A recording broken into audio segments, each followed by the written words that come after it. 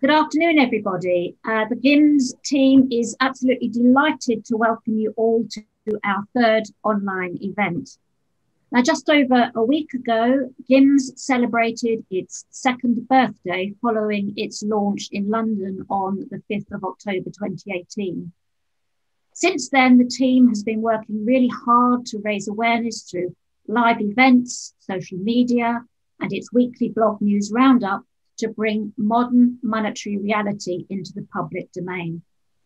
It's been both a lot of hard work, but also an honour to be part of this growing movement across the world, which is starting to bear fruit. COVID-19 has, without a doubt, presented us, as with for many organisations, with new challenges in terms of its outreach. As such, meetings become the norm. We hope to be able to continue our work with just as much enthusiasm and dedication in hope of better times to come. If you've been to one of our events before, it's really good to see you back. But for those perhaps for whom it is the first time, a very warm welcome. And we hope that this event will inspire you to follow our work and learn more. Our objective is to provide an educational platform to challenge the economic orthodoxy that has defined our age.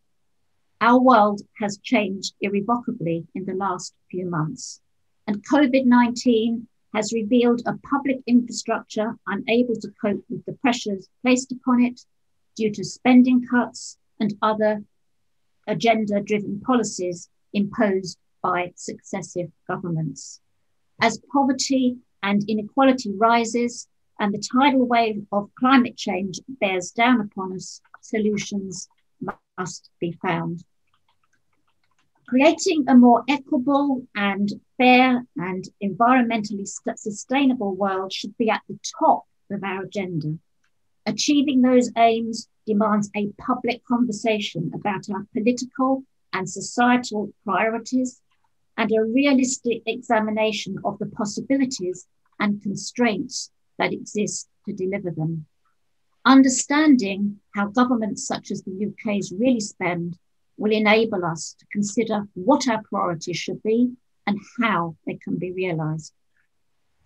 Before I hand you over to our guests, just to remind you, GIMMS has a website which is full of useful resources and links to external ones, and where you can sign up to our newsletter for updates and make donations.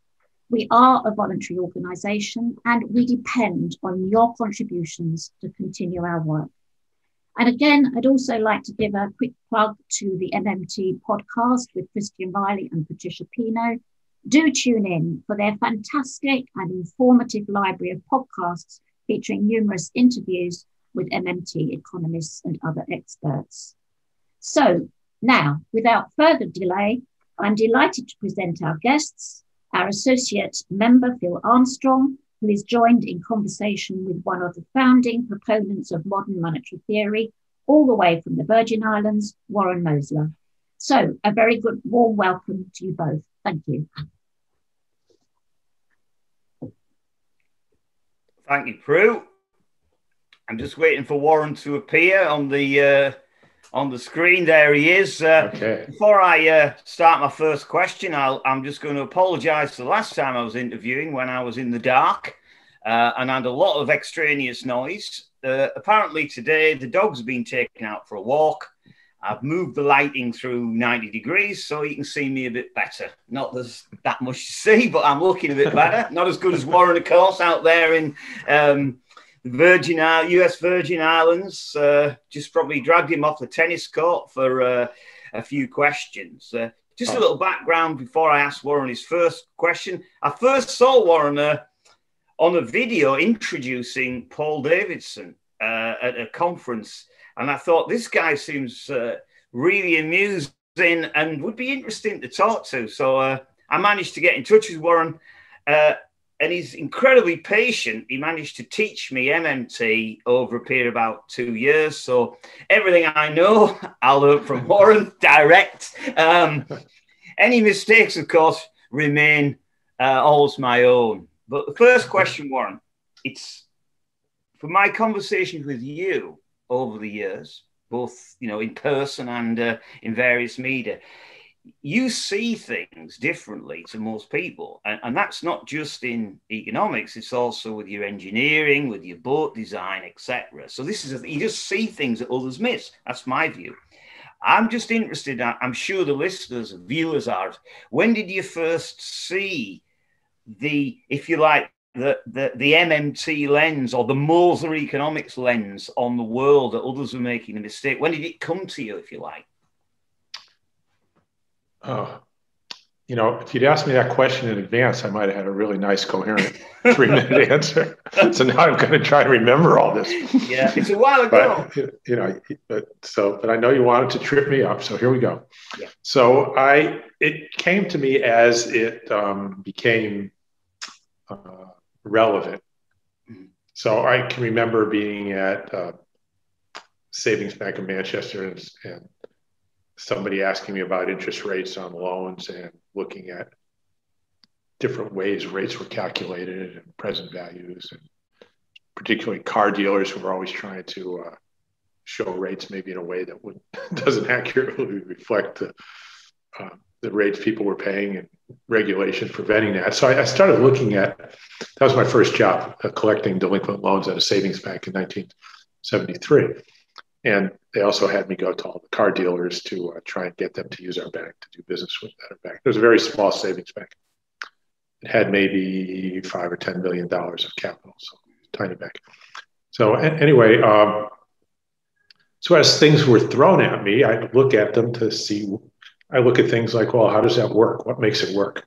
Just as a kid, I would take apart a clock to see how it worked, or try and figure out how a light bulb worked or anything else. So it's just a natural curiosity to see how things work, what's going on underneath to make things function. And it started the very first time I got involved in the very first job I had, which was at a small savings bank. And when you talk a lot about the Italian bond epiphany, shall we say? How did that sort of crystallize your thinking of it? What was this background to that story?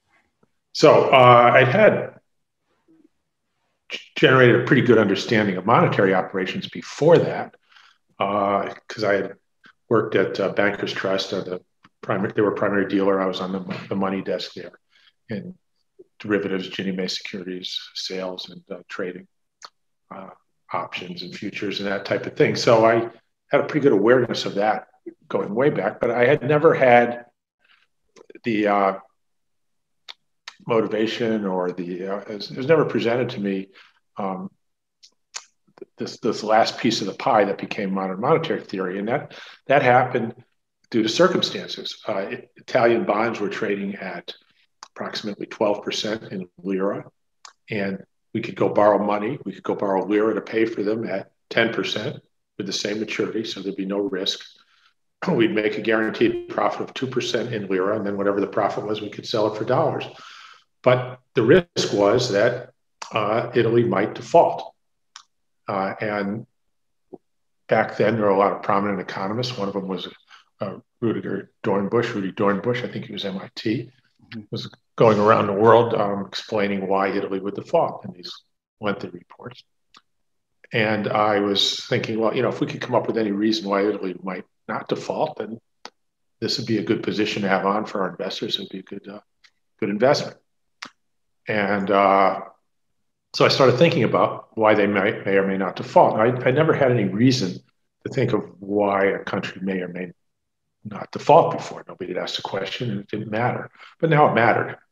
And so I started thinking about it. And the first answer I got when I talked to people, they say, well, I said, why hasn't any country defaulted with a floating exchange rate?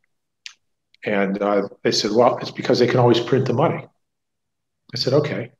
But when I look back, no one had ever defaulted, and no one had ever just printed the money. So yes, they could do that, but that couldn't be the reason they don't default, because somebody would have done it by now. So there's a better reason than that. And I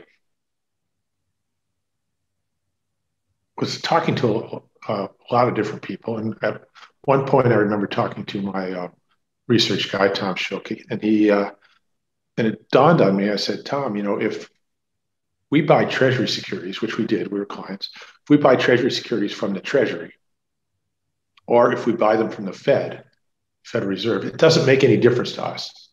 All the money goes to the same place. We wire transfer the money to the same place. So we own the same thing, which was basically a time deposit at the Federal Reserve Bank.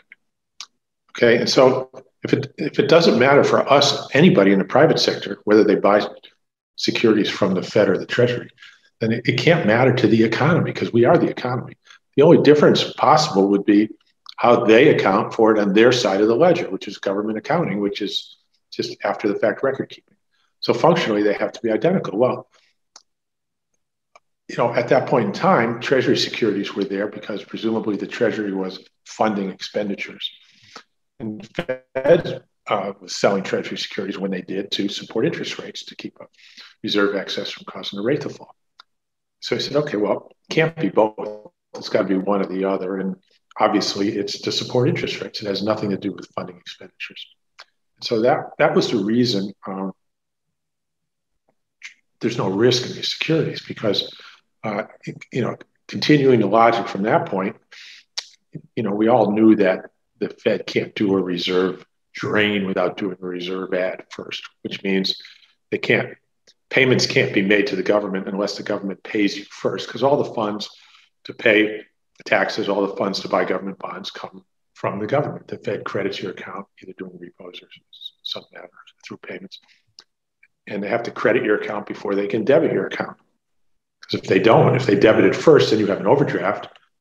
And an overdraft is a loan from the Fed, which means they lent you the money first before they subtracted it. So either way, they have to do a reserve add in one form or another before they do a reserve trade. And so the whole reason you don't have a default issue is because the market, and at that point in time, had the sequence backwards. And the market would include every congressman at the time. These were back in the Ross Perot days, when budget deficit was a big deal. And everybody in Congress thought that you had to get money through taxes to be able to spend. And what you did get, you had to then borrow from, it wasn't China back then, I think it was Japan or something. And leave the debt to the next generation, right? So we're just looking here, okay, well, they've got that sequence backwards, and that's why they're afraid of default. Where is the money going to come from? Because once you understand that the government spends first, which then supplies the economy, so to speak, with the funds to pay the tax or with the funds to buy the bonds, the whole idea of solvency is, it's obviated. It doesn't make any sense. So that's why there's no default risk with these Italian bonds. Italy had their own currency. The lira was floating exchange rate. Italy is spending lira first. When you got deep down into Federal Reserve operations, they were crediting accounts first and then debiting them when the debt was sold to transfer the lira to a separate account at the Bank of Italy. And so the whole idea of default just is not applicable to the situation. Well, one of our clients was Harvard Management at the time, and they were running an endowment fund, and they wanted to buy these Italian bonds also. And I spoke with them, and that was Dave Middleman, Maurice Samuels, longtime clients. And they said, okay, good, we got it. But before we do this, let's go over and talk to those people to make sure. So I said, okay, well, they had the business card, said Harvard Management. They could set up the meetings. And they set up meetings at Treasury and a few other places in the Italian government. And I went over with Maurice. And we had meetings with various people. And the key meeting was with Professor Luigi Spaventa, who was at Treasury at the time. I think he was Treasury Secretary or Assistant Secretary. And we go in, and he's all dressed up in his three-piece suit, looking very much like Keynes with the pipe and all that. And expecting complaining, because that's all they ever got there, because people were complaining about not getting paid by Italy. People were waiting for withholding tax. And the reason they weren't getting paid is the people making withholding tax, there were only two of them. And one of them was pregnant, so she wasn't in the office, and the other one couldn't keep up with the work. And all these international people are coming in saying, where's our money? But it wasn't a solvency problem. They just had an administrative problem.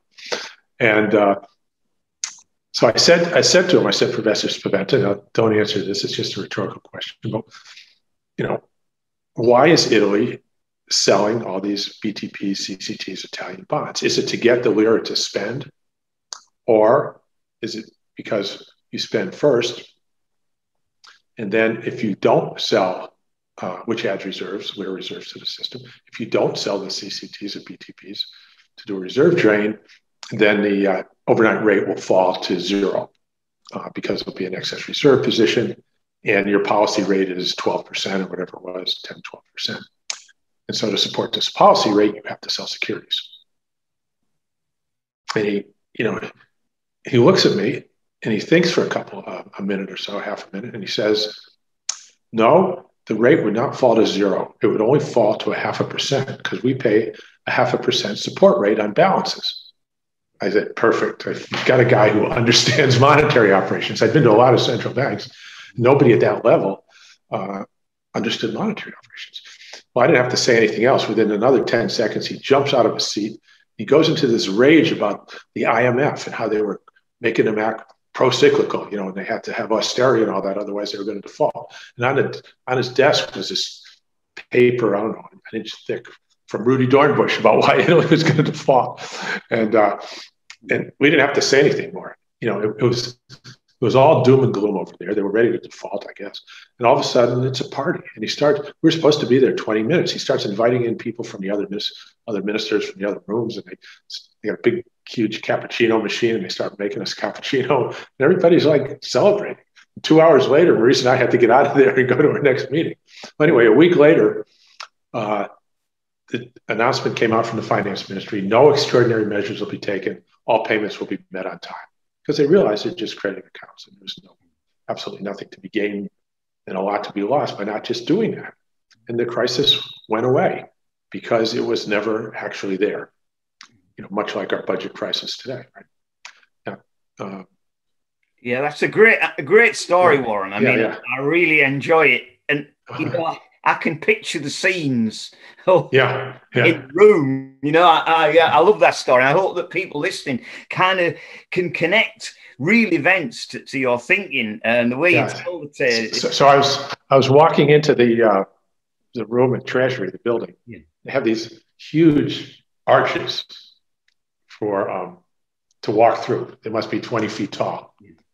And as we're getting towards it, I go to Maurice and I go, duck your head. And he ducks down. Then he looks up. He just starts laughing. And he said that's so people could come in with their horses, with their spears. So, yeah.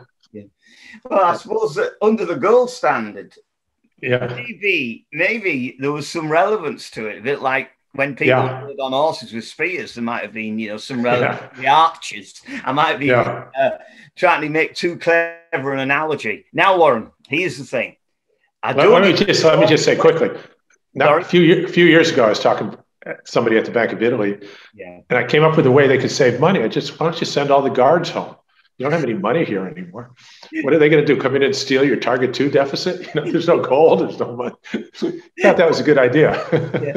Well, I don't know. The Union of Guards would have liked it if there is such a thing. But Warren. Yeah. I've got a few questions for you, so don't answer them all at once. So you got to try to summarize this. So the guy said to you, well, what would be the main differences in conceptualization of the economy from an MMTer, from a mainstreamer? Now, you can make an MMTer and a mainstream. You can categorize them in any way you like, and just like the basics. And then what I'll do is I'll try and develop what you say in the rest of the questions. So like a summary, how do you do it? So,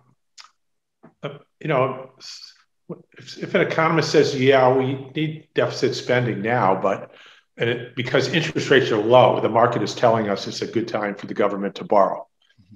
Wrong. Or right for the wrong reason, right?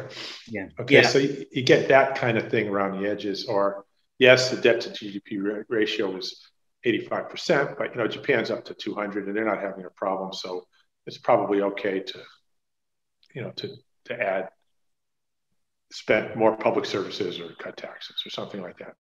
So those types of things show that this person does not understand monetary operations. They're out of paradigm. They're thinking of, whether they know it or not, a fixed exchange rate world like the gold standard that you talked about. And so whenever you hear that gold standard, fixed exchange rate rhetoric come into a conversation where there's a floating exchange rate policy, you know, this person is out of paradigm. And this is not a question from me. It came in from one of the other members of the team. It could have even been Neil, who has been sending me a few questions. But sometimes I mean, not to be rude, I like to laugh at mainstreamers. It's a hobby of mine, and maybe I ought to do it. But sometimes mainstreamers say to me, well, you don't understand mainstream economics. Well, I reckon I do. I thought it for 30 years. So what would be your sort of response to some, you know, when you criticize mainstreamers, when they say, well, you just don't understand what we're doing, what would be your response? That's the question. What would you say? Well, you know, usually I don't. My criticisms are, yes, you're correct, but that applies to a fixed exchange rate, you know, policy and not today's floating exchange rate. So they're normally correct in some contexts like that because their models all have assumptions in them, and so they don't do the maths wrong usually. Okay, so based on the assumptions in their model, the model's probably correct. So I don't take the approach that the model is wrong, that their forecasts are wrong. It's just that they might not apply to a world that's operating under a different set of assumptions than what they're using. Yeah, I kind of think mainstream economics is a bit like studying the biology of a unicorn. I mean, given the assumptions of what a unicorn is, it's really good. The only problem is that the unicorn doesn't actually exist. Well, as far as I know. So, and then when you try and apply it to the world of horses, there's a little bit of trouble. One thing I'm going to move on now, Warren, is you've got a great way of analysing monetary policy where the central bankers have it all backwards.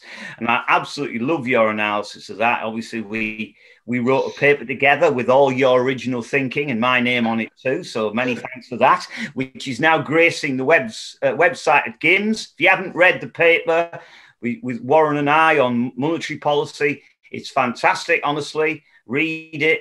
So, Warren, I just wonder if you could explain what central bankers think about the relationship between interest rate changes and expansionary, contractionary policy changes and what it actually is, because it also amuses me. Yeah. Well, you know, I've talked to a fair amount of them, and one in particular who is very good at, he's the best at monetary operations, is Charles Goodhart. Yeah. And you know, we speak the same language. There's no issue there. And I talk about how the government's a net payer of interest. And so, therefore, when rates go up, it's a fiscal transfer into the economy, which I would think would support the economy. And he doesn't disagree with that. And on the other hand, you've got the differences in propensities to consume, propensities to spend, interest income. So in other words, in the economy itself, there's a rate where for every loan in a bank, there's a deposit. For every borrower, there's a lender. Does a cut in interest rates cause the borrowers to spend more than the savers cut back? It causes the saver to cut back because he's lost some interest. The borrower saves some money, so he's gained some money. Is the borrower more of a factor than the saver? And they call that the differences in the propensities to spend out of interest income. And he'll say, look, I think those factors are strong in current markets that, you know, that effect you're talking about through the interest income channel might not be enough to do what you think it does. And I'll agree. I'll say, look, I suspect it does with debt to GDP ratios at 100%. We're talking about, you know, differences that net interest income added, even though it goes to interest income in general, generally has a fairly low propensity to consume, relatively low. Then it seems to me it's got to be overwhelming, and as debt to GDP gets higher, it's got to be larger and larger. And so, we don't really have a disagreement in principle about how it all works.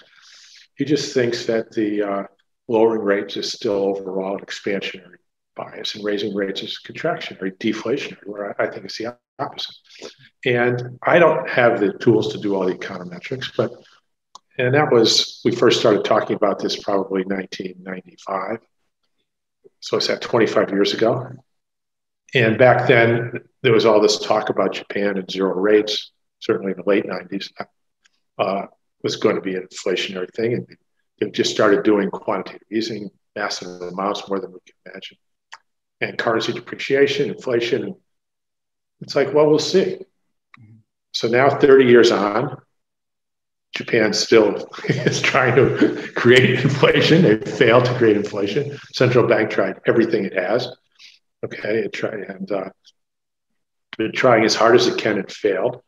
The European Central Bank has tried as hard as it can, failed to create inflation with negative rates and whatnot. And the Fed tried as hard as it can and was failing. It then raised rates a little bit. Inflation went up a little bit. I'm not sure. It could be the cause, right? It's based on my bias. And now when they brought rates back down again, inflation's come back down again. Now, I know there's COVID and there's other things going on, but through all these backgrounds, you go across a lot of different countries in the world, and when they cut their rates, the inflation's coming down. Look at how low the inflation rate is in Brazil, and look at how low their interest rate is.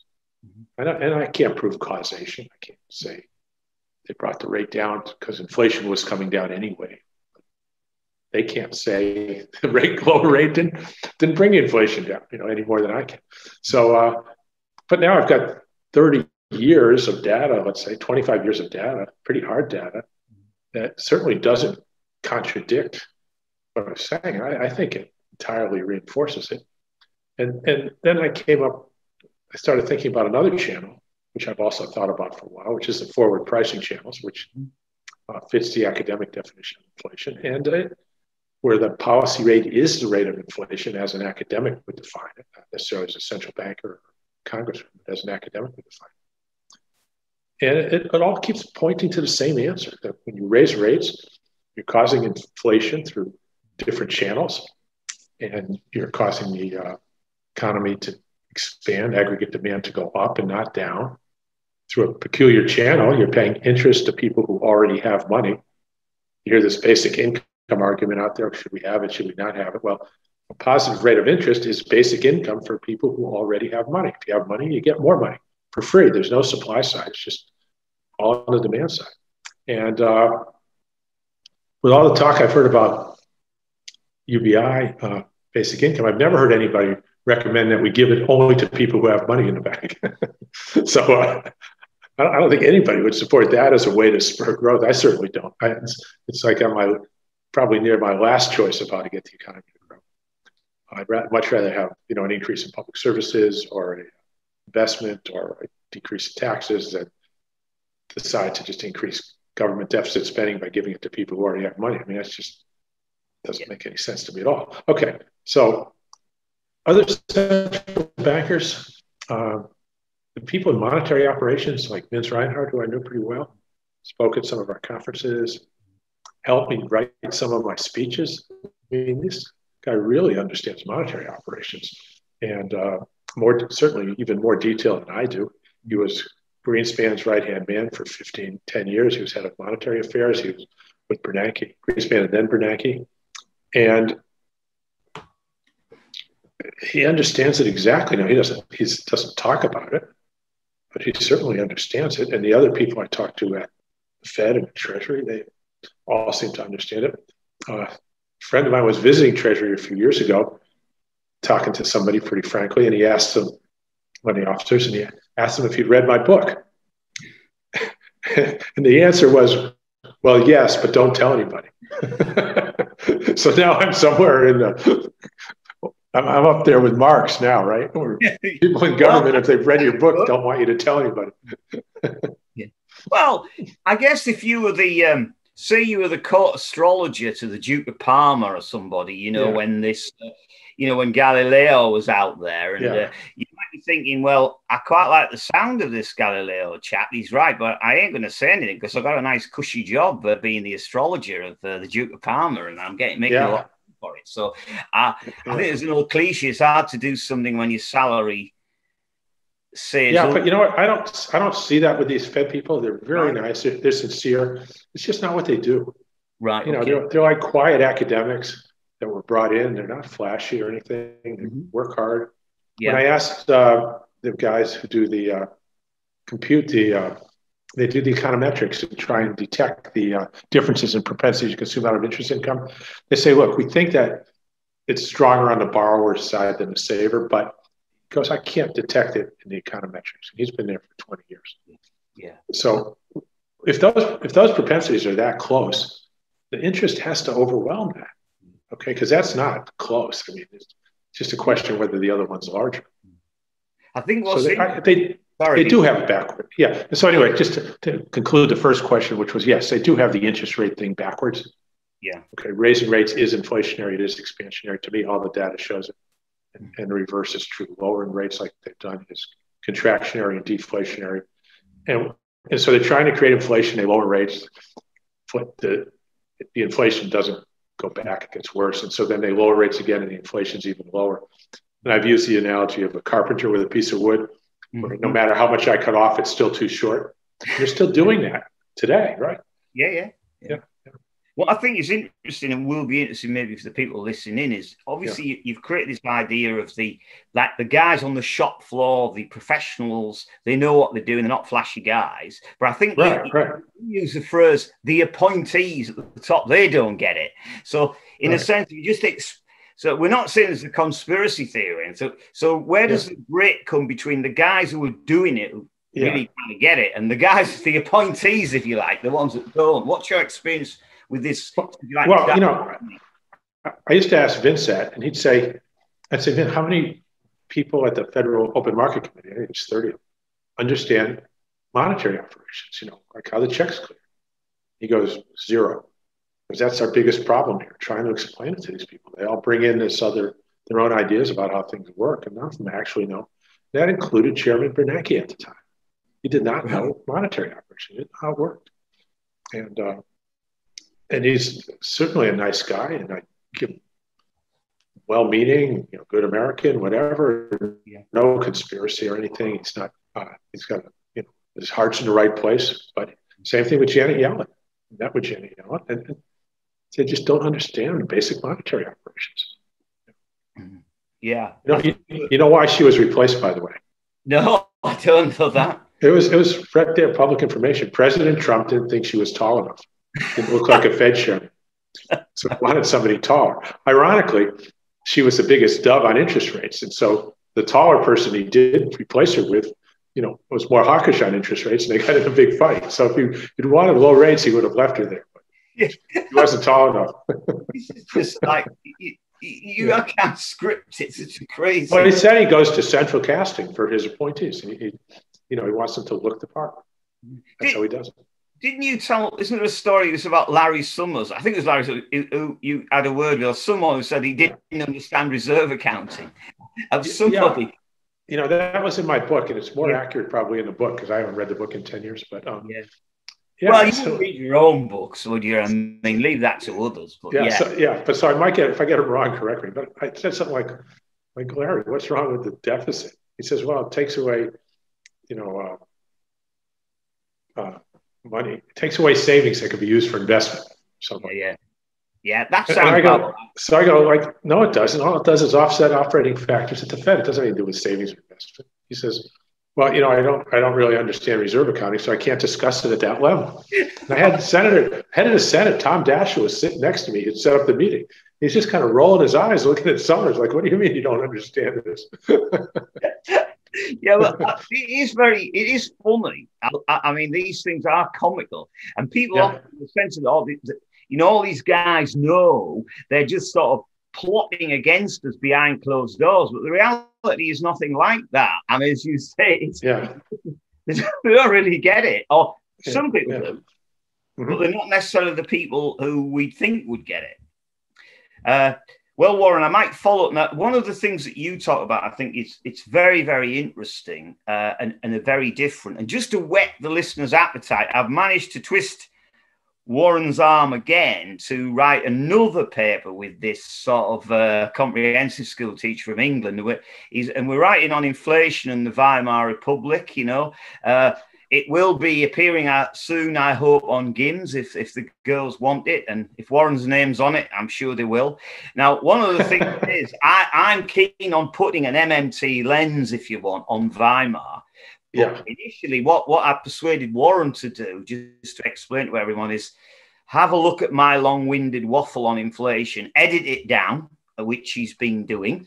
But the way that you define inflation and discuss its causes, going back to that very first point I made about how you see things differently, I think it's got, even compared to many of the MMT community, I think, how you kind of pinpoint the origin, the nature of inflation, what it is, what causes it, it's quite different. I think the listeners will be very eager to hear what you think about this inflation question.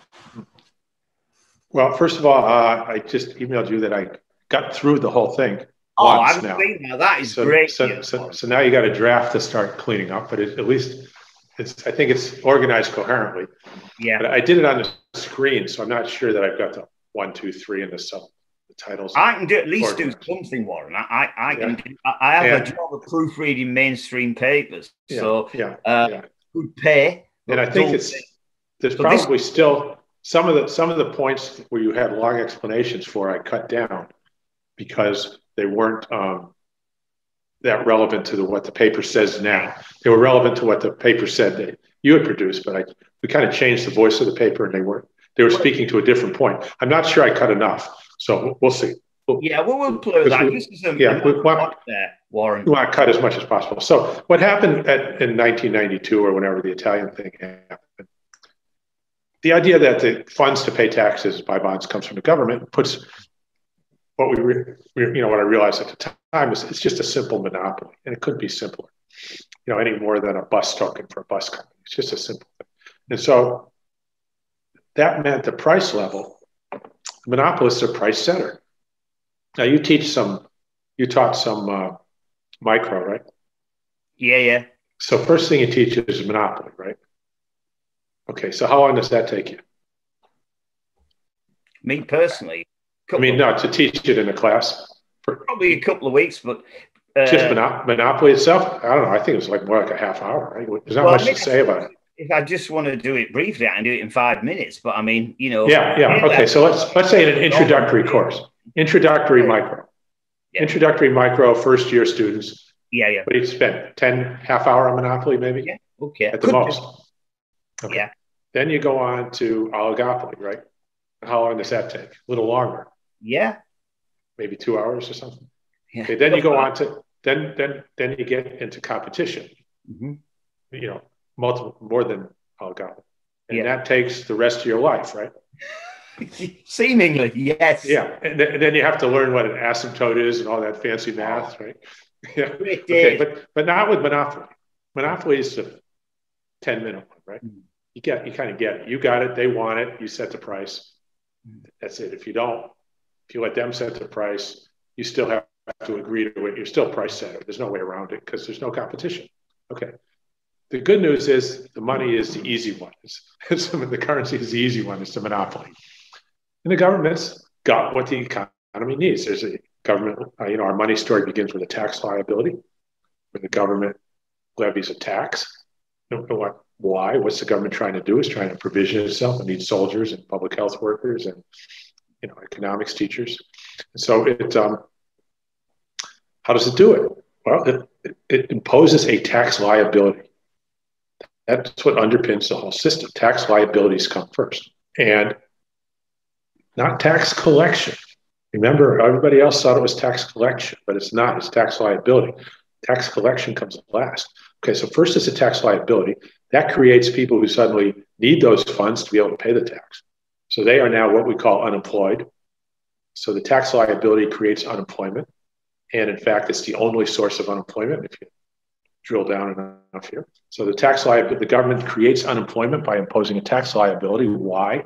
So now we can hire those people to become economics professors and soldiers and legal assistants, legal system.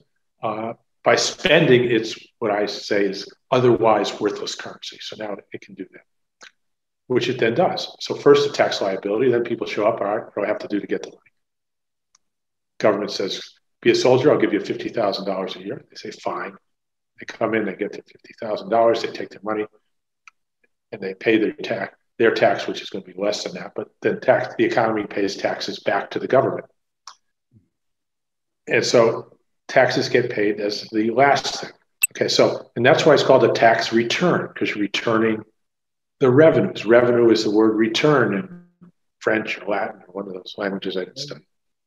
Okay, and so it's render unto Caesar what is Caesar's, returning to the government what came from the government.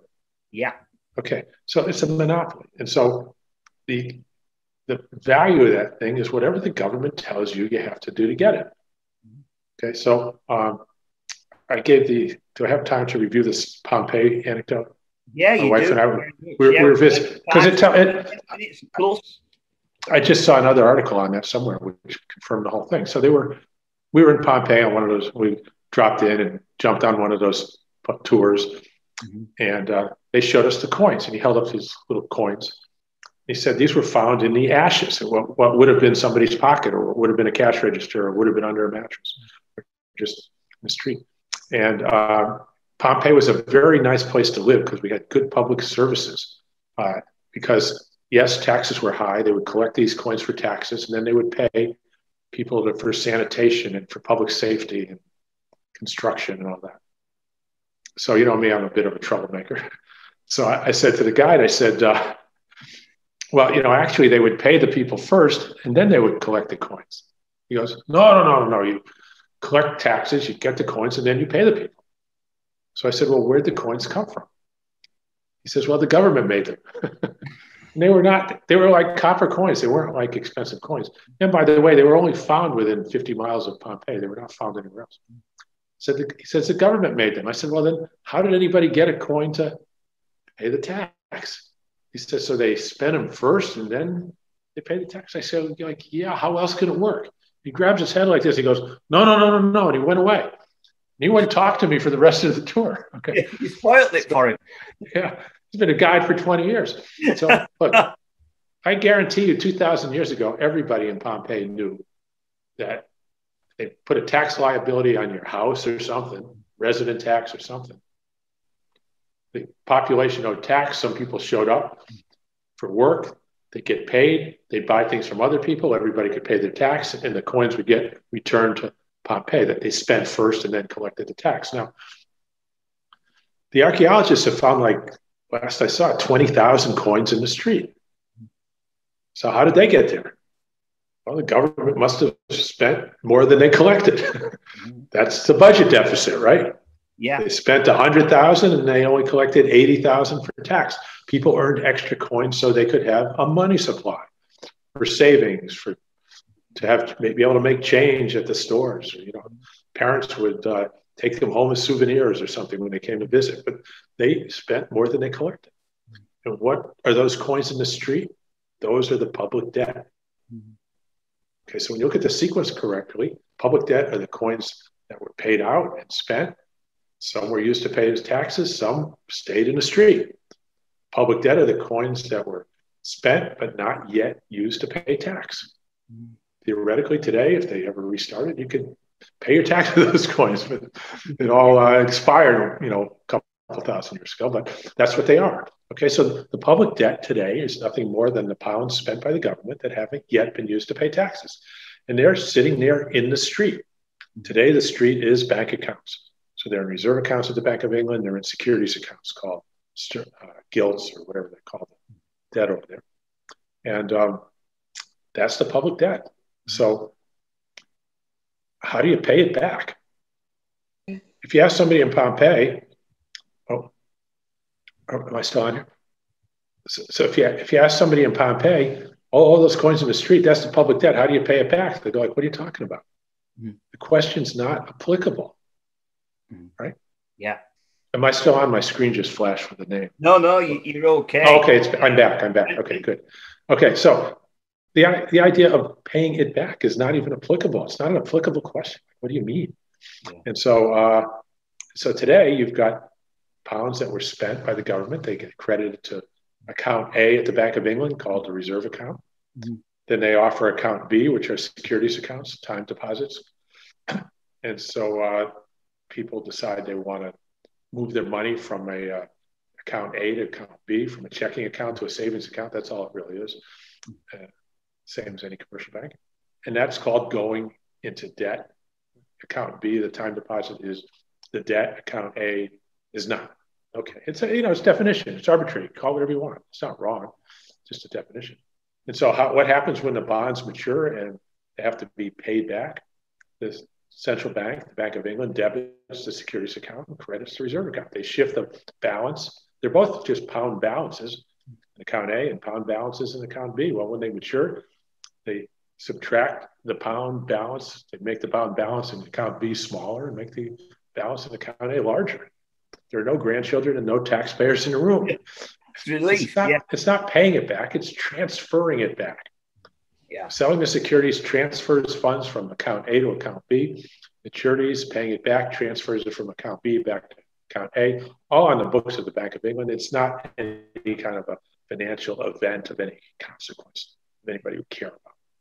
And so, this thing you say, Warren, about how if the price level goes up, it's necessary. Oh, yeah. So we're talking about the price level. Yeah. Yeah. The function of, governments paying higher prices, I think it's very interesting, so in other words, the government. So let's go back to Pompeii. Yeah. So what's the coin worth? Yeah. Okay. So let's say you become a police officer, and they pay you, 1 coin a day. Mm-hmm. And maybe your tax is 5 coins a month or something. So you have extra money to spend on your life. And you're going to be working full time. You didn't have to, but you want to work full time because you don't want to make pizza and you don't want to raise cattle or do whatever every other person does. They don't want to be police officers. They'd rather you go out and make your 30 coins and then you can go out and buy the stuff from them. And then everybody will have their 5 coins to pay their tax. Okay, so you go out and work. So what's a coin worth? Well, let's say you got somebody raising chickens and you want to or making pizza and you want to buy pizza. Well, how does the market decide what a coin's worth? Well, it's worth a day's work. The coin is worth a day's work. And so you get these, what do you call it? A dual something of wants or something? You're the economics. Yeah, double coincidence of wants. Double coincidence of wants. That's it. I couldn't think of it. Yeah. So you get this double coincidence of wants. And it turns out that this guy can make so many pizzas a day, and he'll do 1 coin for him. He doesn't have to work a day. He's willing to give you 10 pizzas for the coin, and that's the market price. Mm-hmm. Okay, and so that price is based on what you have to do to get the money from the government. So he gets paid a coin, and he could buy 10 pizzas. But let's say the government said, you know what? I'm going to pay you 2 coins a day instead of 1 coin. Now, what's the price of a pizza? I mean, how many pizzas do you get for 1 coin? You only get 5 pizzas, right? Yeah. Because you can earn a pizza in a half a day. Mm-hmm. Guy's not going to give you 10. If he had to give you 10 pizzas for a coin, he'd go work and be a police officer. Your double coincidence of wants gives you a relative value. In terms of days' work is 10 pizzas. So now they're paying 2 coins, so a half. Okay, so the coin is worth what the government says you have to do to get it. Okay, if they say you have to work a week, 5 days to earn 1 coin, now a coin's worth 50 pizzas. Right? So the government paying more for the same thing, all it does is redefine the value of the coin lower. Oh, we're going to give everybody a raise, let's pay them 2 coins. Well, all of a sudden the coin's worth half as much, and you only buy 5 pizzas with a coin. That's inflation. That's a change. Well, it's not even inflation. Inflation is a continuous change in the price level. That's a one-time change in the price level. To have inflation, the government has to do that continuously. Right. We'll pay you 1 coin a day. We'll pay you 2 coins a day. We'll pay you 5 coins a day. We'll pay you 1 coin an hour for 8 hours. We'll pay you 2 coins an hour. The continuous increase in the price level comes only from a continuous exchange with government where the government's paying more for the same thing. There's no, as a point of logic, there's no other source of the price level. And MMT is the only school of thought in today's world that understands that. I mean, 150 years ago, maybe everybody understood it. In Pompeii, everybody knew it. It was perfectly obvious. But it's been lost. And right now, that's one of our main contributions to the understanding of economics that the other economic schools of thought absolutely don't understand. They've got inflation expectations and all this other nonsense in money supply.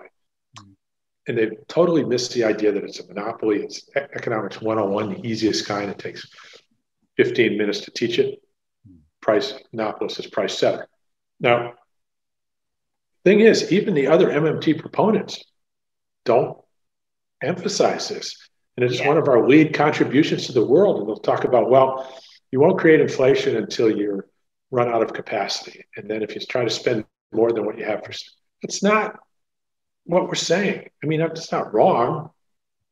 What we're saying is the government goes to buy things. If it's paying the same price, you're not creating inflation. If suddenly they're offered to you at a higher price and you buy it as a government, now you're redefining your currency downward the same way that Pompeii paid more for the wage. And you're changing the price level. Okay, because in a market economy, in theory, you only have to change one price and then everything else is relative value. Not that that holds up 100%. There's all kinds of institutional structure in there that has frictions and whatnot, but conceptually, that's what's going on. Yeah. And so it's not when you run out of capacity, it's when the market presents you with higher prices. If you decide to pay those higher prices, then you have redefined your currency down. It used to be called crying down the value of the coin. Alfred the Great and all that stuff. Yeah. And so, so we know that. But you're not getting, I don't know, do you hear that a lot out of MMT proponents? Not much. A little bit around the edges. Not much. I mean, they don't lead with it. They don't lead with it, right?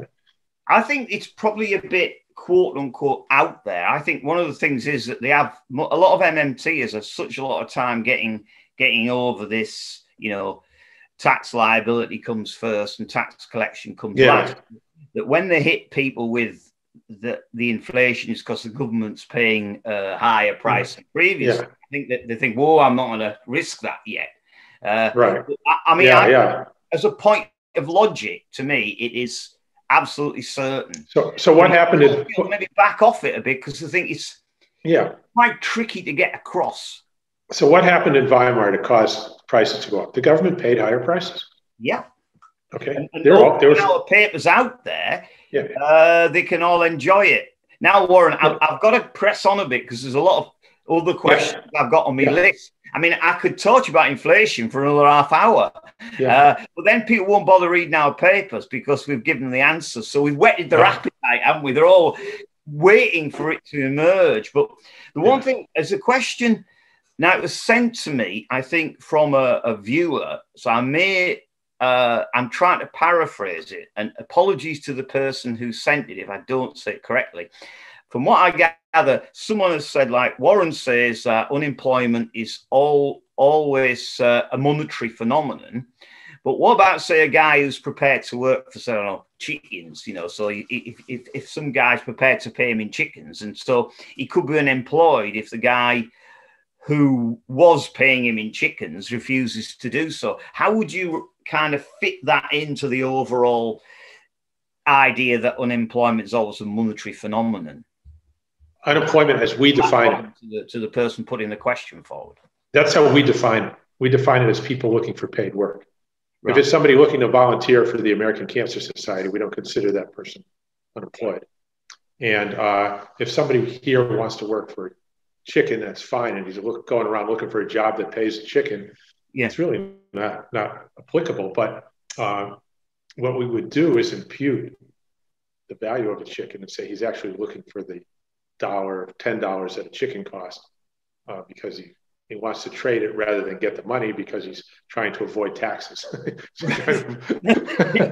So you have to use them when you have taxation. You have to use imputed value, otherwise it's too much. There's too much. There's tax evasion.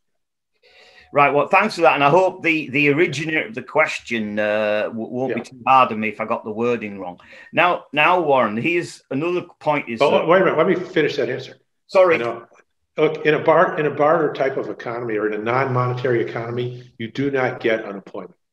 When you went to the American Indians or to Africa before the Europeans came in, where they didn't have monetary, they did not have unemployment. You went into a village, everybody was doing something. The grandmother was taking care of the kids, the wife was doing this, the husband was doing his stuff.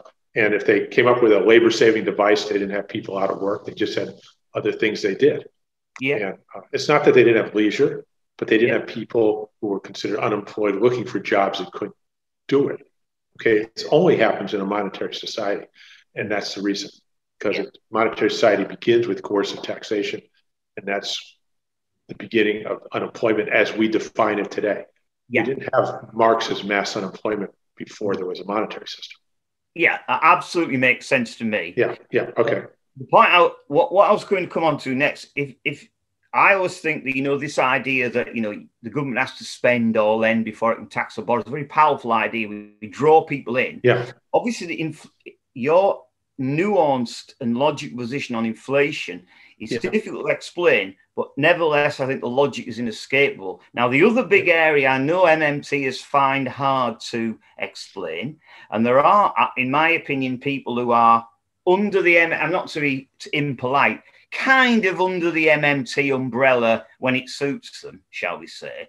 Yeah. Don't buy into MMT's idea that, exports are a real cost and imports a real gain. To me, this is another thing that MMTers who find it difficult to explain. So in a sense, imagine you're advising an MMT activist. How would you deal with that trade question? I'm sure you've come across it many times. You know the people I'm talking about who don't try to go off at a tangent with it, off-piste, shall we say?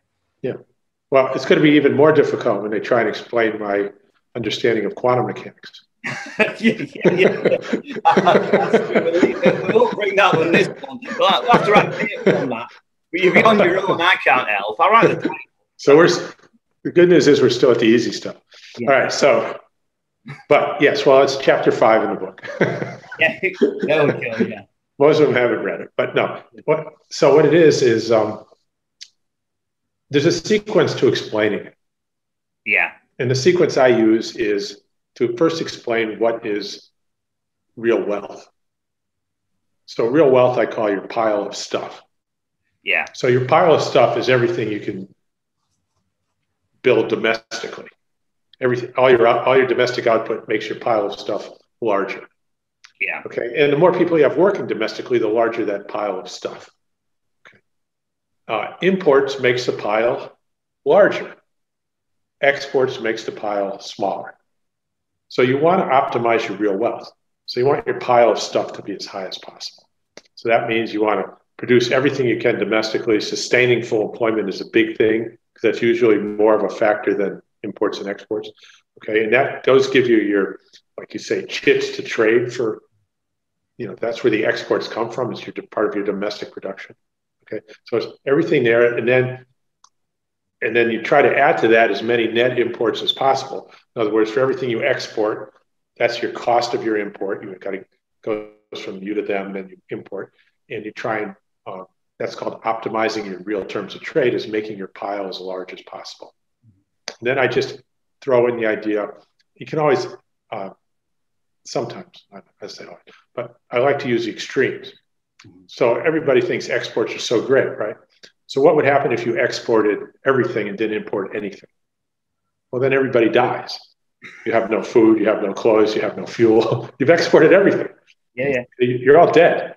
Right? So let's say you import everything and don't export anything. Well, now you're all doing pretty well. You got everything and you don't have to work. Yeah. So from, in real terms, when you take a look at it that way, you can see that, the exports are the cost and the imports are the benefit. And the other little quip I use is that it's the opposite of religion. Yeah. Economics is the opposite of religion. It's better to receive than to give. Okay. Yeah, so sounds good to me. Yeah. So from there, I say, okay, what's the problem? And then they come up with all these. The first thing they say is, well, what you don't understand because you're an American is that you can't do that if you have a small open economy. So for 30 years, the first thing anybody says to me about anything I say is, well, what you don't understand is, it's like, okay. Yeah. Not like I haven't been through this with a lot of people. I've been going thing. Let me add this. Look, I've been going through this for a long time. Yeah. The one thing I've been hoping for this whole time is that somebody will just tell me I'm wrong, where I can understand that, then I can give it up and get a life doing something else. Yeah. I'm still trying to do that. So if you've got something, I'm on your side. I'm on your side. Yeah. Tell me I'm wrong. Yeah. You've convinced me. I'm not going to be the man to do that. Yeah. All right. Yeah.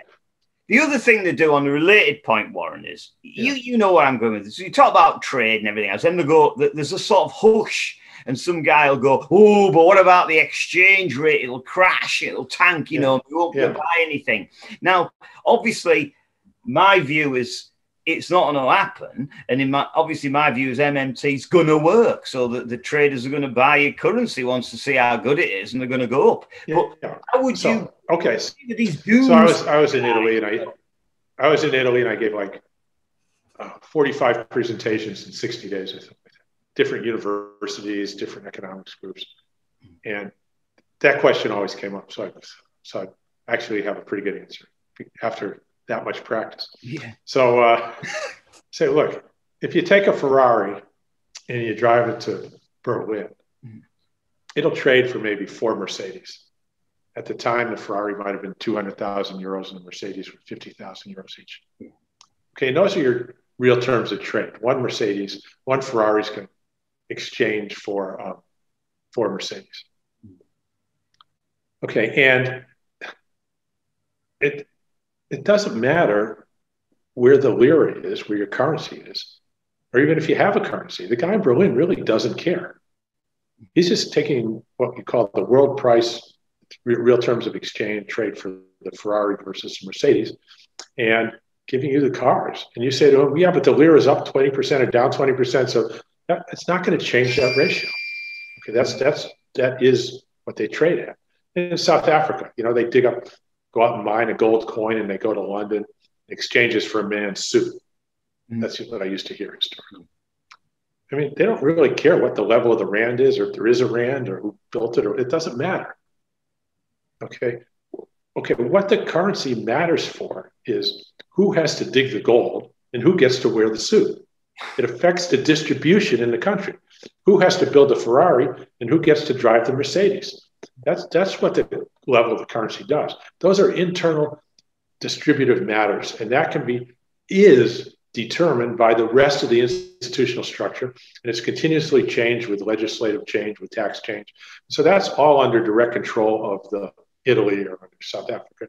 They're controlling the distribution within the country. So what I'm saying is the level of the currency doesn't change your real wealth. Keep everybody working through full employment policy. You're going to produce a certain number of gold, a certain amount of gold.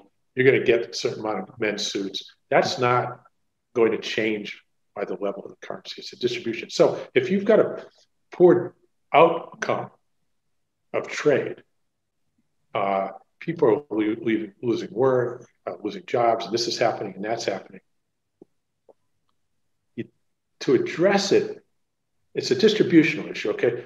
It's a fiscal issue. It's a financial issue. You can always sustain full employment just by, fiscal adjustments. There's no way you don't have to have full employment. You can keep full employment. It makes no sense to say, because of this trade issue, currency, this, that, and the other, we're only going to have 90% of our people employed instead of 100 to fix this other problem. It's not what you do to fix that problem.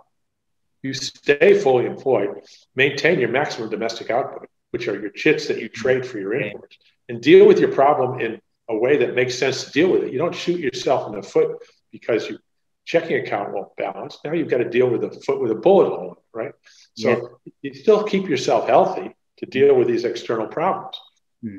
And Okay, what these guys, sorry, a lot of yeah, go ahead. talk about speculators, you know, they'll say, oh, well, yeah, I see what you mean, like these fundamental forces. What about these sort of bad guys in suits in the city, you know, are all just sell your currency? Won't that sort of bottom it out, you know? So that's right, in your face, very immediate. How would you deal with that sort of point?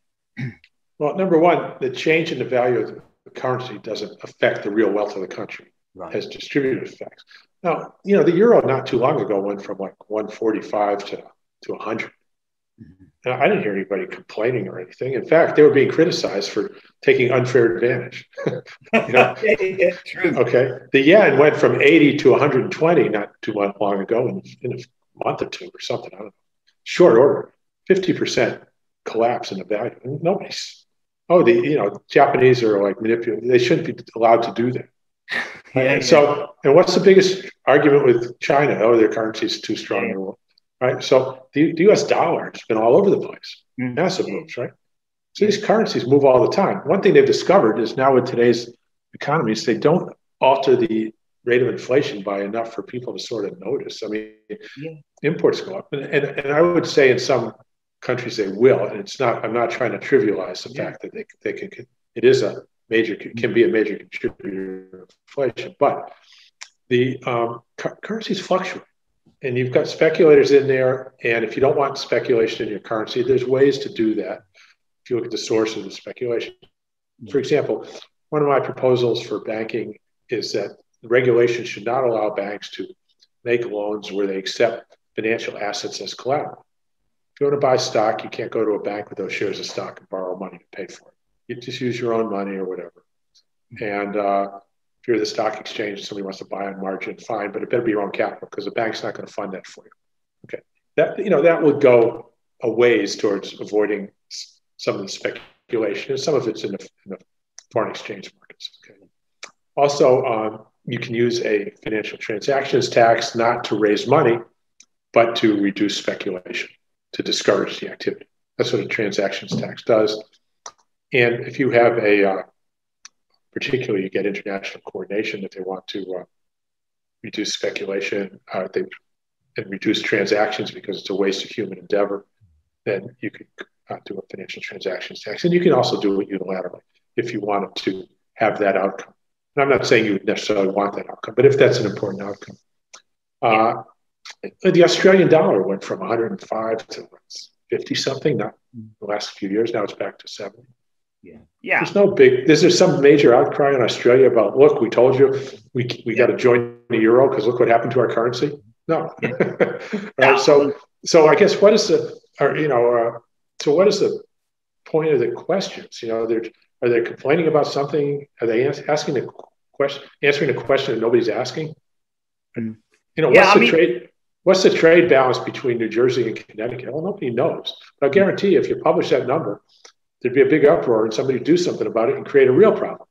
Yeah, I agree absolutely. I mean, on one hand, if the currency goes down, it's bad, but apparently if it goes up, it's bad. So angle, really, I guess. I'm keeping a little bit of an eye on the clock because I've got I've got like 3 particular questions I'd like to ask. I probably can't get through everything, but there's one from Neil, and his question is like, you know, you've got countries like Argentina, Zimbabwe, they've got their own currency, but they've been in crisis. How would, they've had inflation problems. What advice would you have to these types of countries? You know, what should they do? I would say if you want the UK to go that route, I could give you policies so you could do the same if that's what you're asking. Yeah, absolutely. You just tell me what you're thinking. So each one has different specifics. I know Argentina, last I saw, they had a 35% policy rate. But to me, that's obviously driving the inflation rate, driving the currency down. Yeah. Can you imagine if Pompeii with those coins decided to pay 35% interest on any coins in the street? Yeah. What would that do to their ability to run the place? If they wind up paying people more, everything would have, they'd be flooding the place with money. It would be highly inflationary. It would be, it's fiscal spending. And so they do that. And they also have, so I've been told, I don't have any direct experience, massive what is commonly called a corruption problem. Yeah. Particularly through state-owned enterprises, through the banking system, where insiders get access to lending that there's no intention long-term to pay back, but they use it. They sell the currency for foreign exchange and drive the foreign exchange value down, which causes imports to go up, which things are then indexed to. Yeah. And then they've got all kinds of indexation of government wages and everything else, which is the government paying more for the same thing, causing inflation. Now, I'm not saying it's not good policy. There's plenty of economic study that shows that. The last one I saw studied inflation rates up to 40%. It showed that higher inflation rates not only did not impede growth in the real standard of living, but actually may have promoted it. And so people don't like it. It's the government stealing from you and all that. They've got all the rhetoric behind why they don't like inflation.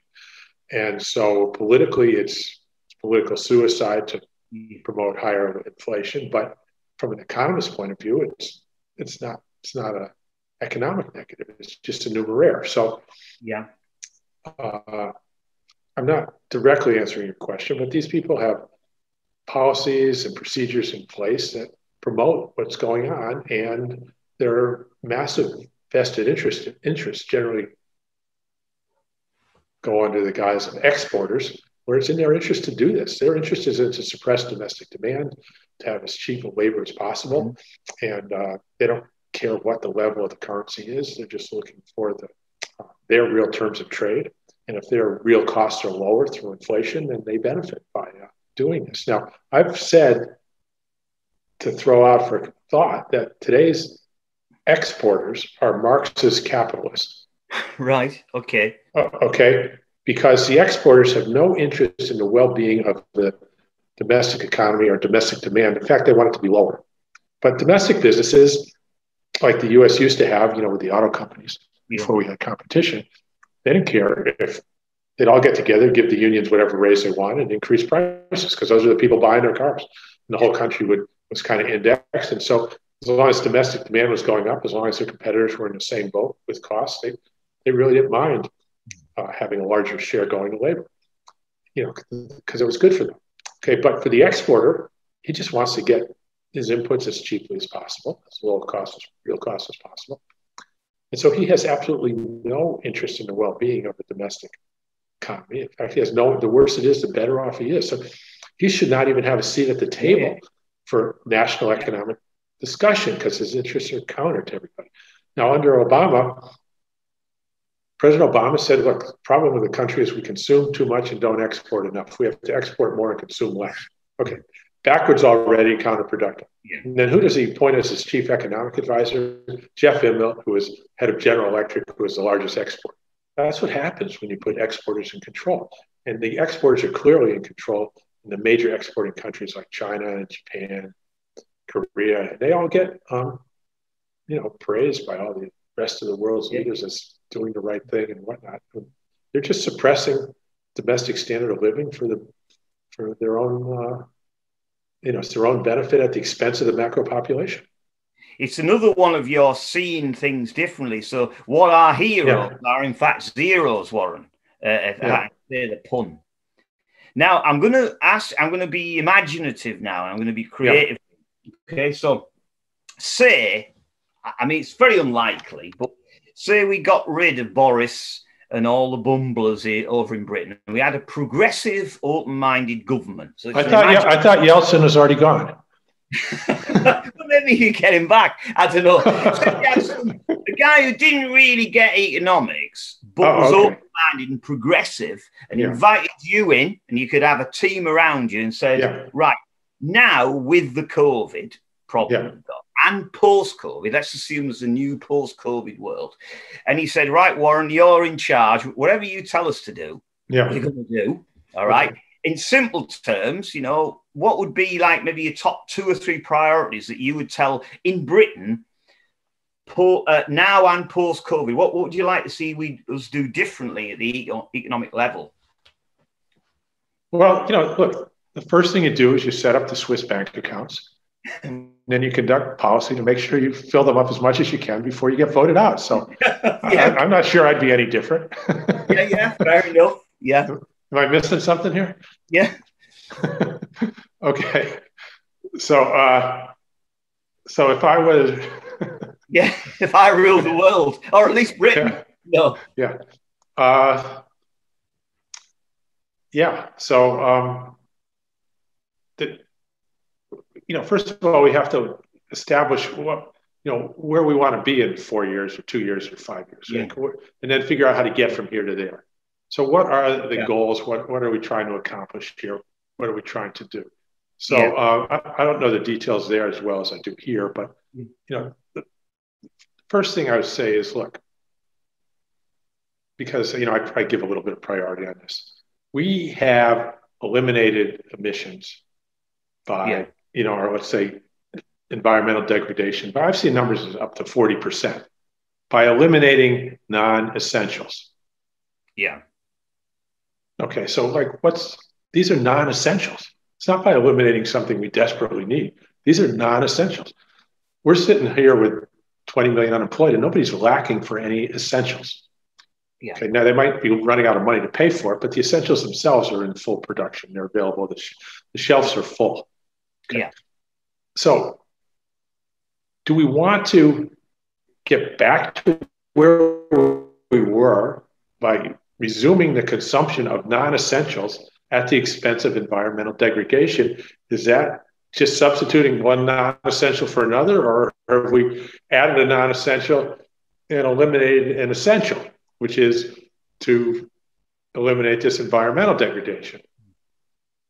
So am I part of that? So if you're asking me what I would do, I have to understand where the position is on that. Me personally, I would not add back non-essentials that also contribute to environmental degradation. So I'd have that outlined first.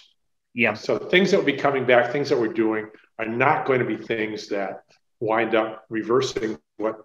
Look, if we hadn't had COVID, we never could have gotten to this level of environmental degradation in 30 years with all the green deals coming out. Yeah. So we've gained through conservation. I don't know if you remember, we talked about it or not a year ago before COVID. I said I think we can save 50% on conservation in this new Green Deal without spending a dime or resource, just through conservation. And I think this has proved it.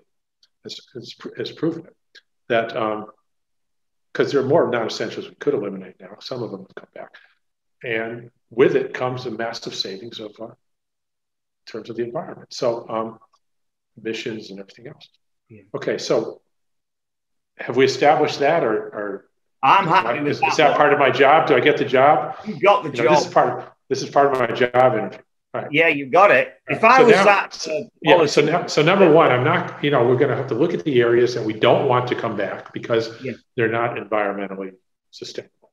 Whatever they don't meet our environmental goals. We're just not going to have them. Yeah. Right. And so I've got a lot of detail there, but we're running out of time. So the next thing is on the financial side. Yeah. So we want to. How much financial support do we want to give? And who do we want to give it to? We want to sustain demand so that people can live without desperation. But as work comes back, we want them to shift back into employment because otherwise what we have now is a massive supply shock. Fortunately, it's been largely non-essentials, but if we're going forward, we'd like that supply shock to get reversed in terms of essentials. And so so how do you do that counter-cyclically? Well, that's through unemployment compensation.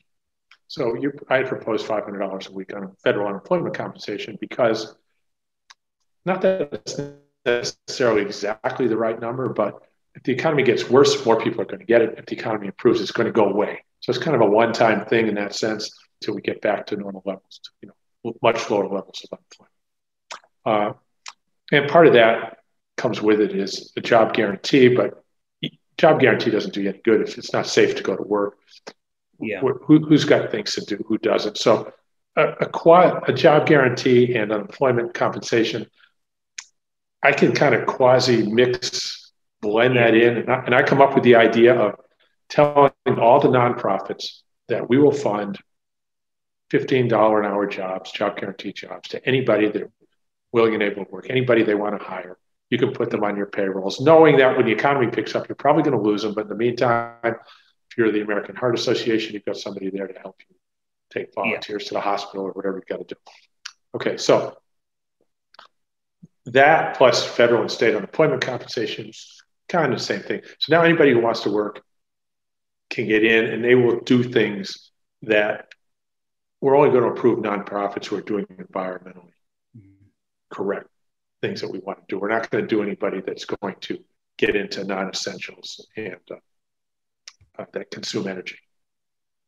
So that would be my main counter-cyclical anchor. Yeah. Because the people who've lost the money are the people who've lost their jobs. Now, as far as small businesses and whatnot, those people have also lost their jobs, so they'll be getting paid, so they'll be okay. Do we care if the restaurant stays open or if it closes? I'm not sure. I don't think that's high priority at the moment. Okay, but what is high priority is to make sure the owners don't starve, that they can eat, feed their family. The husband and wife that were running the restaurant are getting unemployment compensation. They fully qualify. Yeah. And maybe it would be slightly more for an entrepreneur or something like that who had it could be somewhat income adjusted, but it doesn't have to be. But they qualify, they're in. Okay, so once I've done that, I feel like I've given everybody a safety net who's now out of work. The people who are still working are making money. They don't need this safety. Now we have to look at these businesses like the airlines that would have otherwise gone bankrupt. Bankruptcy is a state takeover. The bankruptcy court is a state agent. So when you go bankrupt, you are nationalized. And then you are liquidated, brought back, whatever. You are resolved under national law, federal law, your national law. All right, so I think, in that sense, one of my proposals was we need to, instead of just giving support to these companies, we should nationalize them, the ones that will otherwise fail. Yeah. And the same way we do in bankruptcy, where it becomes the ward of the court. And we decide at that point how much financing we want to continue for them to limp along and what happens to them, to the capitalization, to everything else once things, when and if they turn around, when and if we want them to turn around. We may not want airlines again. Okay, we may decide we want to cut flight by 75% or something because of the environmental side. I don't know. So we don't just want to have people fly as much as they can afford. Maybe there was too much flying before.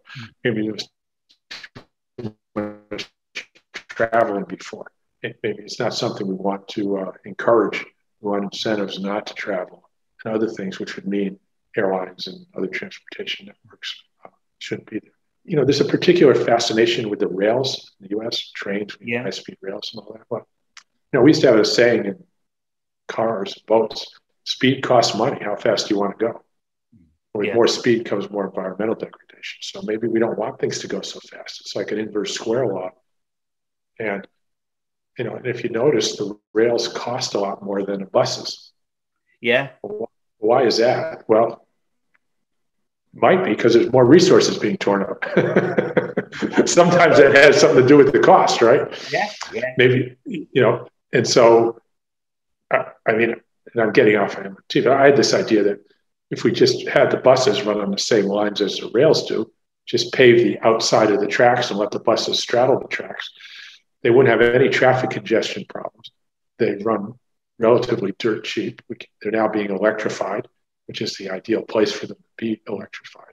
They wouldn't even need batteries. You could have, connectivity along these rails like this. And we don't have to go at 120 miles an hour. We could go at 40, 50 miles an hour and get there quickly because there's no congestion along the rails. And then they're much more efficient. You get 20 or 30 or 40 people, the bus goes.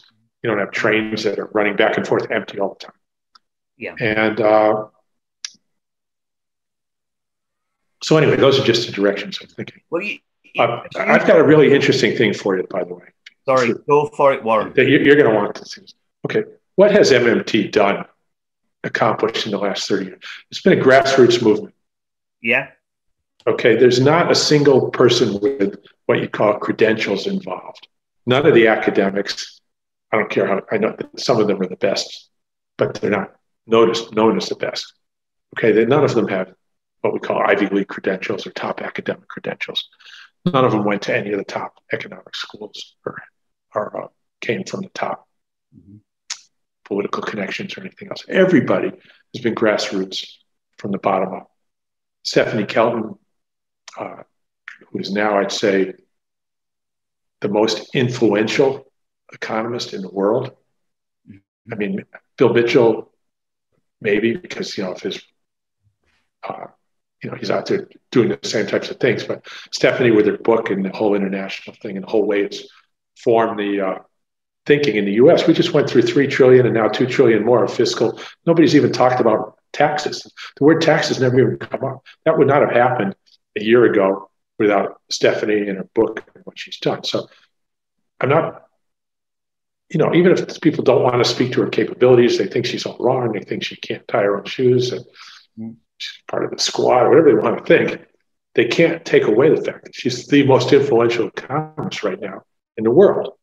And maybe Bill's there, but less on the headlines because he's been influential in the UK and Japan, Australia, China, and places that were not under the radar. But Stephanie's there on top of the radar. Yeah. In terms of name recognition and everything else. So how did it get there? What was it? What is MMT? MMT is a grassroots movement that started with one person, then two, then four, then eight, word of mouth. None of them celebrity status, with any celebrity status, no noted experts. But what are we spreading? We're spreading the idea that the central bankers in the world, the leading economists, don't understand monetary operations.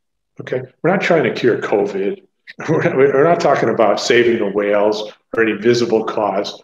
Our cause is they've got the debits and understanding of the debits and credits in the Federal Reserve wrong. All right. So how probable is it that a group of people starting with 1 to 2 to 4 to 8 would have multiplied into this massive force in the world that's managed to forever change mainstream economics, finance, politics, everything else, okay, over an understanding of accounting? I mean, that's like, does that make any sense?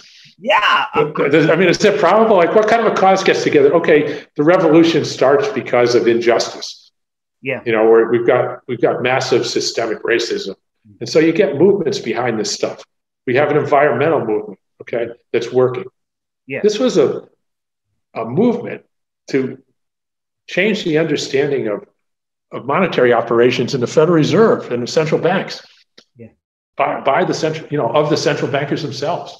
Yeah. Yeah. And it's done and got the job done when all these other things that have real causes are struggling. Yeah. Well, I'm not saying they won't succeed, but I'm saying, like, who's going to pay for it? That you said it. Yeah. They always say anyone who does good, well, who's going to pay for it? Now, right.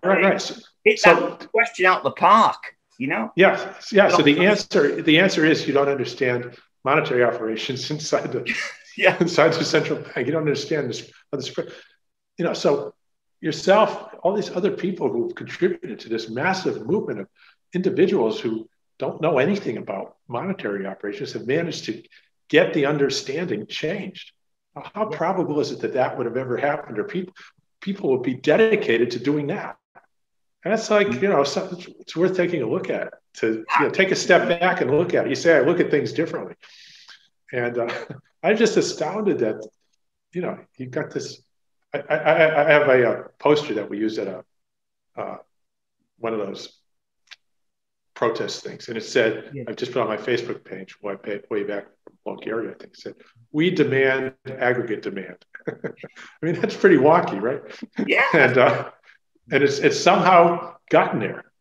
Yeah. So my hat's off to everybody involved and the fact that they're doing it and how successful they've been, on a one-to-one basis, and how, the dedication and the intensity of the whole thing. Yeah. I think it's because MMTers think they can make ultimately the world a better place. It might be founded on one preparation. By changing an understanding of accounting identities. Sorry? Yeah, by changing finance's understanding of their own accounting. It's like, okay. The first little domino, you knock it, And then all these other causes, if you understand the monetary operation, they're all based on it. These things fit. We just got to do that first, you know. I mean, sometimes I talk to people who are on about all the world's problems, and I say, look, let's start with the money. And they look at me and say, look, we've got to, this is your starting point. You know what the first question will be? Who's going to pay for it? So we've got to get dealt with first. And it's not difficult.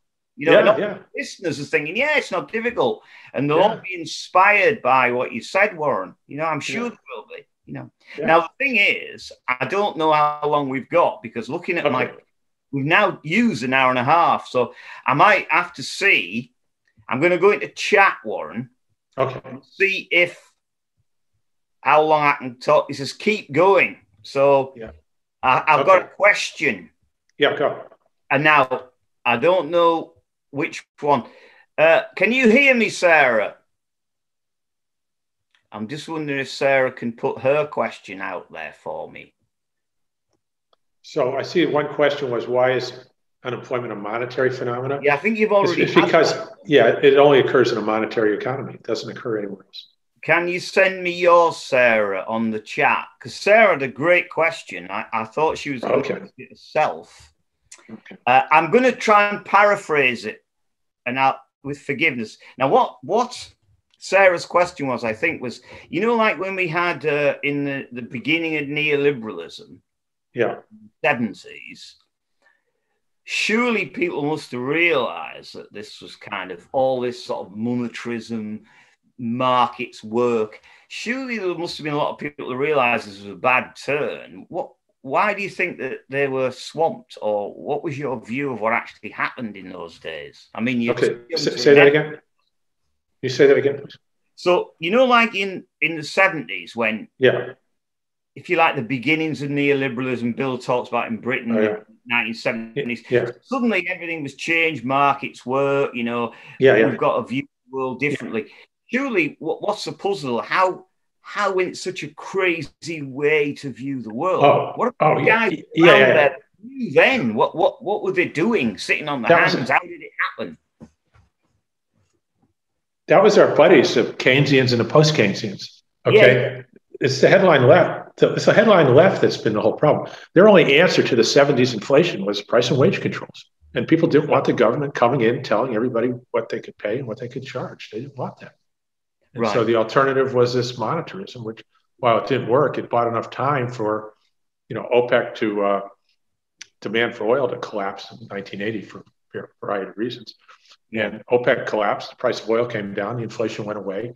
And at the same time that monetarism had started, which had nothing to do with that happening, by the way, and it was all fiscal stuff that made that happen. The U.S. economy went into the fiscal got very tight in 1979, and demand collapsed. And in real terms, because the inflation was so high, the actual nominal budget deficit in real terms went down. We were running what you call a real surplus, right? So the inflation adjusted public debt went down. And so we had a big collapse of the economy, and demand for oil collapsed. Oil prices came down, and it was all monetarism happened to be in the right place at the right time to get the credit for it. And that's still lingering. And the post-Keynesian response of price and wage controls hadn't worked during the 70s, and that was just considered a failure and was immensely distasteful. And again, because they didn't understand the source of the price level and came up with the wrong answer. And so here we are. And you know, this, I mean, Sarah sent something to me, which was good. She's just asking, you know, with the COVID crisis, do you think it's been used as a bit of a smoke screen for kind of neoliberalism 2.0? You know, are things that are somewhat undesirable being hidden behind there, with maybe related to this great reset? I mean, I've not heard of, I don't know if you have, this thing from the World Economic Forum. I don't know if you've come across that, but do you think that it's a bit like the Arab oil crisis was a sort of a, I don't know, a cover for bringing in the more Pelerin society ideas? Do you think COVID can be a bit of a smokescreen for neoliberalism too? Well, for the neoliberals, that's all they know. Right. Okay. You know, and so the ones I've talked to, they kind of pontificate a little bit, not in not trying to be offensive, but that's all they can do. And that's all they know. Yeah. And they don't know anything else. And what do they say? A lot of the people have been successful making money or successful inheriting money. Yeah. And so they're the ones who get hurt, and that they went to the right schools, and there is no other. They don't know anything else except at all. So I don't know. Yeah, I know we're a little bit over time, Warren, but my last point really is just for giving. I've got time. It's up to you. All right. Well, we can take another 10 minutes or so if you'd like, just for you, just to I don't know how long the Zoom lasts or anything like that, but just to say, if you were giving like a closing message, like a little feeling for the activists, what advice would you give us? Maybe generally, or I don't know whether this has gone global, but for MMTers in Britain, or what should we be focusing in terms of how our interaction with political parties, pressure groups, interested individuals? If you were inspiring your MMT activists, what would you say? Other than you've already said it's a fantastic grassroots movement. What should your grassroots followers be doing, really? Yeah. So somebody flashed up a question about robots. Can I address that quickly? You can, of course. Okay. So let's say we have robots doing everything. Yeah. And so nobody actually has to work. But then they put a tax on everybody's house. If you don't pay the tax, you're going to get your house burned down. Yeah. Well, and now you're looking for work to get that money to earn the tax, even though you don't actually need it. And if they tell you, okay, you got to all have to dig holes, and half of you are digging holes and the other half are filling it in, well, that's what you're going to do. And you're unemployed until they give you that job. So don't confuse a productivity story with an unemployment story. Productivity is good stuff. That's what gets us here. We want as much productivity as possible so we get the most out of the least effort. We can get the most things back. That increases our real wealth. We want to be able to cut the grass with lawnmowers instead of scissors so we can. Yeah. Okay. And so the unemployment story is always an unspent income story. It's always a monetary phenomenon. It's always about the population seeking the money to pay the tax and doing what the government says you have to do to get it, either directly or indirectly. There's nothing more to that story. It's got nothing about doing with productivity.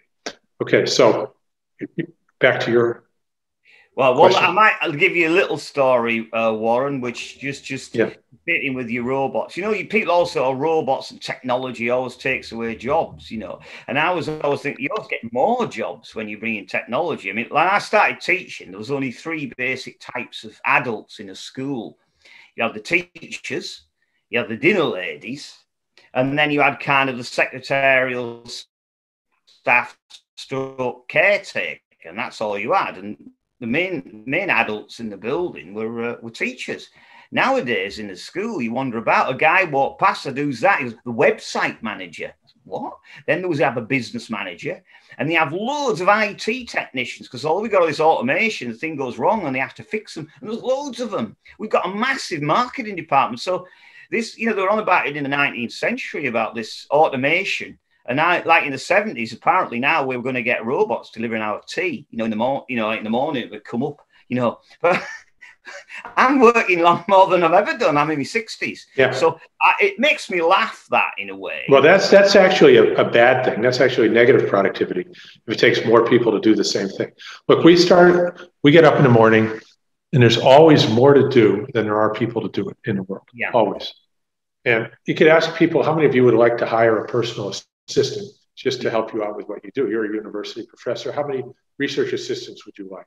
Yeah. You're at home, taking care of the house. How many assistants would you like to help you with your emails and your pictures and taking care of your correspondence and helping you in the house, whatever you're doing? So everybody would raise their hand and say, yeah, I'd like to have a personal assistant to help me. And you say, okay, well, let's say the government said, we'll give you everybody enough money to hire a personal assistant. So you can all have one. Well, then how many personal assistants will there be? There won't be any. Because if everybody wants one, who is the personal assistant? Nobody. I mean, there aren't any. You all want one. Okay. So we start off every day with at least 100% labor shortage.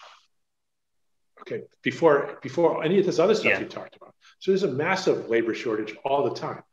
Unemployment is about a money shortage, not a shortage of things to do. It's a shortage of funds. Yeah. It's what a friend of mine called the money famine. Yeah. So can I sneak another question? You don't have to come up with things. You don't have to come up with things to do. There's always way too much to do. Oh, that's the human condition. There's more to do than there is time to do it. Right. Yeah. I didn't have time to paint the ceiling as well as do the garden and prepare for this interview. Yeah. I'm going to sneak another question, Warren, if that's all right, from Sarah, because, you know, she's one of the national treasures, as you know. She says, you may be able to see it on your screen. I don't know. It says, Warren, can you talk briefly about the compliance costs of collecting tax and the removing of drag from the economy as per an athlete? Yeah. So I've looked at the income tax for a long time. And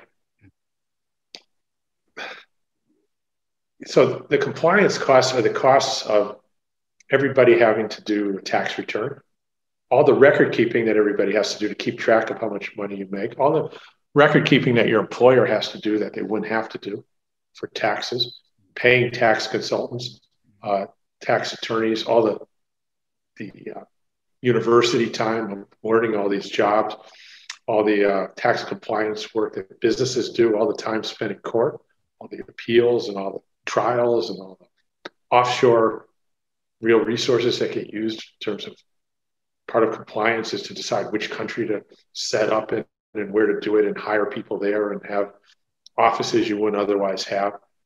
And when I talked to a friend of mine at the University of Chicago, and I said, I thought this could easily be 10 or 15% of GDP. He said, it might be more than that. So I don't know what it is, but it's staggering. Okay, so let's say it's 15% of GDP for a number.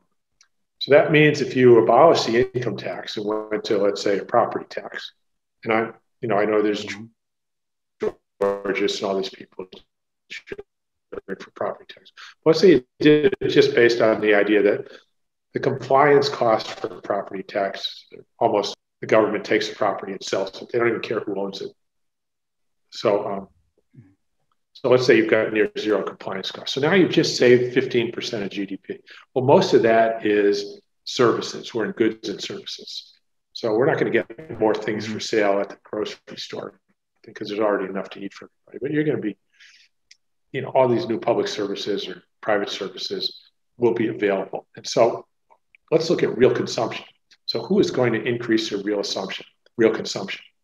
Okay, so people in the upper third income earners population, older people, they're probably not going to increase their consumption all that much. Older people might have better service at the nursing home or something like that, but they're not large consumers to begin with, and they're not restricted by money, so to speak. Okay, so if we get a 15% increase, I'm probably going to go to the lowest 60% of consumers, which means they're going to get a 25% increase in real GDP. The lowest income earners are going to get a 20. And if a lot of that's public services that are available to everybody, like better free education at an enhanced level for everybody and that type of thing, it means that it's an enormously progressive thing to do, because if you look at the distribution of consumption, which is what ultimately counts, then you're helping, that will improve, if there is a Gini coefficient for that, dramatically as the lower income earners' consumption of real goods and services goes up disproportionately to their income, many times their income, where it'll only go up a fraction of where they are for people who are in the upper half, let's say. So, they're still only going to eat 3 meals a day. They're not going to take more vacations or fly more in private jets. They're already going wherever they want. Okay, so one of the more progressive things that we could do would be to eliminate income tax to get rid of the compliance costs. Now, yes, there is progressivity to the income tax that we would lose in a progressive sense, but in a real sense, the gains are staggering versus that loss. And that loss, isn't all that much to begin with, because compensation is more by net income than gross income. You can look at gross minus taxes, but at the end of the day, you have to go by what you can live on, and it's net income. It's a net that you should be looking at. In fact, the IMF and other agencies don't even count gross income for people that work for government and related agencies. They just look at net income. And so, and if you replace it with a no compliance tax, again, like a property tax on real estate, then I think we've taken an enormous step forward in terms of progressivity. And then the way I go after the distribution of income, that still is going to be an issue, is to go after it at source rather than trying to use a tax structure to capture it after somebody's already got the money, because that has historically not been successful in spite of really well-meaning attempts over the years by a lot of governments.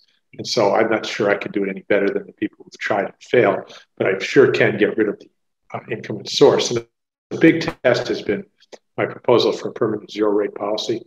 And I've noticed that in the last few years, the income distribution spread has not been widening the way it was earlier. And I think a large part of that is the zero rate policy has taken away all that interest income from higher income earners. The basic income for people who already have money has been taken away, and it's having its effect on keeping that distribution from widening. And but there's not enough data out now that I've seen, because nobody's actually been looking for it. And I always see 30 years of data, and I have to look at the last 3 years on that 30-year chart and say, hey, looks like it flattened out a little at the end. Yeah. Now, Warren, because nobody's actually gone into that detail. Yeah. There's a little message. Addy, I might pronounce his name wrong, and he says, "Thank you, Warren. You are an unfailing inspiration to us grassroots toilers." And then adds the very topical point: a robot couldn't do that. So now, just as your partner, we're all getting a bit tired now. I could listen to you all night, but I ought to go make an appearance. The dogs are back. But basically, that last point I made about what if you had a short sort of what we should be doing, what sort of that last point before we talk about robots. So we need to. The three things would be: number one, on the financial side would be the unemployment compensation, and then number two, the job for anybody who wants one. And of course, all in the context of not going backwards, in terms of environmental degradation, going forward. Number three, the states, municipalities in the U.S., at least probably in the U.K., because of the slowdown in rating their police protection and whatnot. So you need the central government, funded by the central bank, to support those through grants, which I say should be done on a per capita basis, to all the state and local authorities. In your case, would be the cities and the towns, whatever local authorities you have throughout the United Kingdom. Mm-hmm. Everybody who's under pound sterling should be getting on a per capita basis a distribution to their local public services, to support their local public services. Those are essentials. They're not resource consumers. So, and I think those three things would be sufficient. We then have another political imperative, which is to make it safe to go to work in areas where we want people to go to work, where don't degrade the environment. Yeah. Well, thanks, Warren. It's been brilliant. We've run over time a bit, which I'm sure no one will be worried about. It's been a real inspiration. I hope everyone's looking forward to our Weimar paper on the website. I'd like to point out to you, please go to the GIMMS site, see what's on there. Go on to Warren's site if you haven't been already, on his mandatory readings. There's so much great stuff there. Look at Warren's book. 7 Deadly Innocent Frauds, Soft Currency Economics.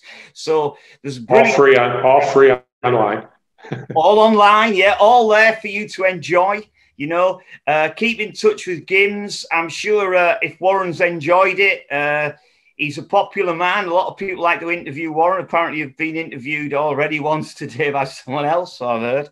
So we'll try and get Warren back. Return of Warren, when I can ask him about boats and cars and other things I just didn't have time to. But I'll wind up there with a huge thanks from me and from GIMMS, and on behalf of all the people tuning in. Thanks, Warren. You can open your shutters if there's any daylight left. I don't know. I assume there will be a bit to enjoy out there. I don't know if you have a parting message for your listeners and viewers. Oh, I do. I'm jealous.